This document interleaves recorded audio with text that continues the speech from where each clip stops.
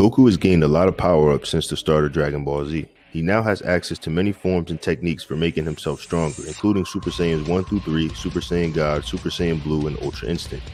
Going back to the start of Dragon Ball Z, before the concept of the Super Saiyan was even brought up, Goku had another power-up technique that he relied on, the Kaioken. The Kaioken used to be Goku's go-to power-up. It could multiply his strength and speed in short bursts. It became largely obsolete with the introduction of the Super Saiyans, however, which is why it wasn't really used again until Dragon Ball Super. However, the technique itself is still pretty cool and deserves more attention. In honor of the awesomeness of the Kaioken, here's a look at what it does, where Goku learned it, and how he uses it.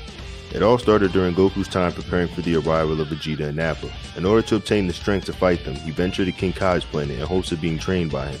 After putting Goku through some trials, the Lord of Worlds concluded that the Saiyan had what it took to master both the Kaioken and the Spirit Bomb, so the two of them began training right away. Unfortunately, very little of Goku's time spent learning the Kaioken is actually shown on screen. The training is only seen briefly during the recap of episode 21, Come Forth Shenron, the Saiyans arrive on Earth. During the recap, Goku is briefly shown practicing the technique alongside King Kai on some rocks. King Kai gets worn out and has to stop, but Goku is able to keep going and complete the training session, thus displaying his amazing potential. The Kaioken serves to strengthen the user in the instant that it's used. It can be used for extended periods. It can even multiply one's power by as much as one wants, but it's risky. If it's used too much, it can destroy one's body and end their fighting career. Goku first successfully used the technique against Nappa. Before the Malevolent Saiyan can attack Krillin and Gohan, Goku used the technique to catch up to Nappa and break his back.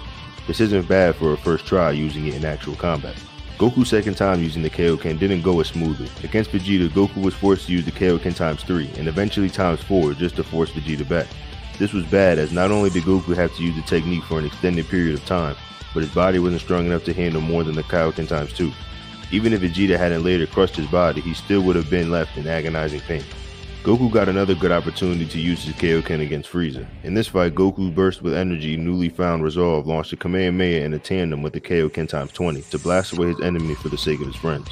It was the first time Goku did any real damage to Frieza in his final form, which also wounded his ego.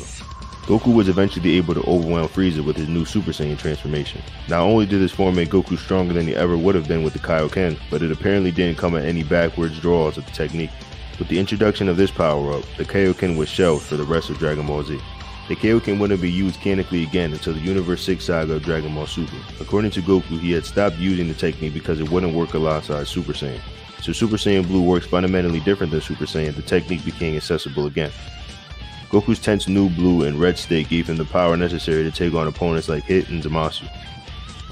As impractical as it was for a while, Kaioken is certainly one of Goku's cooler techniques. It gives him an awesome red glow and has its own sound effects, almost always as a spectacular show. King Kai's ultimate technique served as the respect it gets, both in universe and out.